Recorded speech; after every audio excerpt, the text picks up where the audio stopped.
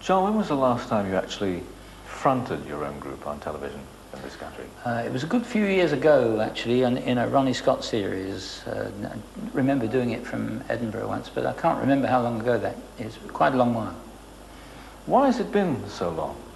Well, I think really because I and Cleo have just been touring all over the world, I guess, for so long now, over the last 10 years, that there really isn't time. By the time we get back and unpack our things, it's time to go again, you know.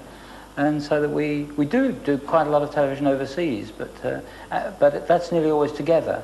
And of course we do some here as well, but that's nearly always together as well. I believe you had some very good news about Cleo today. Yes, as a matter of fact, this very day we heard from New York that Cleo's been nominated for a Grammy Award, which is the American Oscar equivalent for records, for the best jazz singer in the States, with as a result of her record that she did with Dudley Moore, of all people. Fantastic. So it's an all-British thing there going. So who were the musicians that turned on the young John Dankworth? Well, the first one was Benny Goodman. First of all, I first started playing music that I wanted to play on a tin whistle. I suppose James Galway might have been influenced to me if he'd have been around at that time, but he wasn't, because he plays the tin whistle. But then I went from there, realised that the clarinet was a nice instrument. Directly I heard Benny Goodman play it and said, that's what I want to play. So I took it up, and took it up seriously as a classical trainee at the Royal Academy of Music. And I'd been playing it for a couple of years when I inevitably started playing the saxophone as well.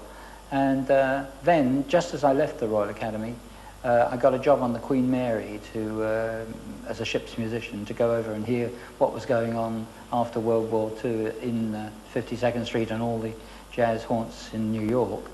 And that was the time that Charlie Parker came up. And so the first time I went to New York, I heard Charlie Parker play, and that was me bedazzled, you know. But running through all that, I was interested in being a writer and a composer as well.